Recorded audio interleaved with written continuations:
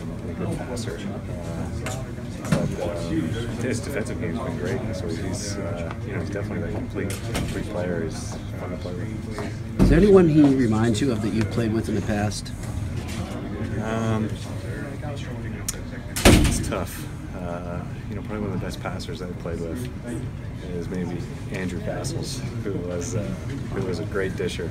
Yeah. But, it's tough to compare games. Cass was a lefty, and he's a righty. He's always looking pass first, but obviously he can shoot. Had 3 tonight. Just comment on the power play.